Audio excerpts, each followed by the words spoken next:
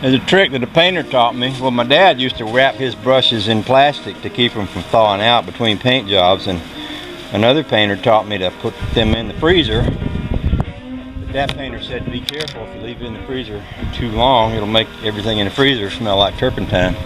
These are for oil-based brushes. We got an old freezer out back. We don't have anything in it, in that old refrigerator out back, so I put this in a plastic bag and stuck it in that freezer for a few days, since last weekend actually, and it seems like it's still okay. Got a little bit of dried up paint on it, but it's still soft, so I'll go paint them boards. The plastic is trying to escape, and I don't want it to, so I'm going to stick this over here. Y'all hold that.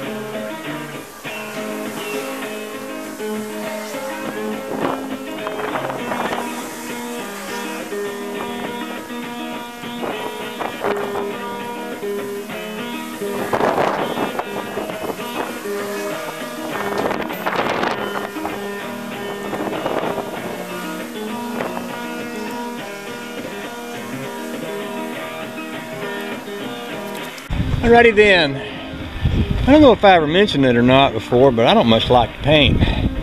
I think it's mostly because I'm kind of impatient. I find the older I get, the better I like it. And I think it's just because I get a little bit more patient as I get older.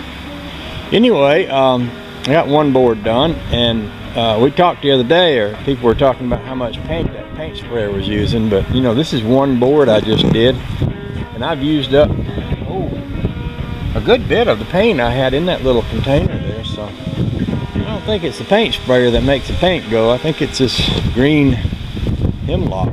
Soaks it right in, buddy. Yeah, it does. Okay then, we'll do another one.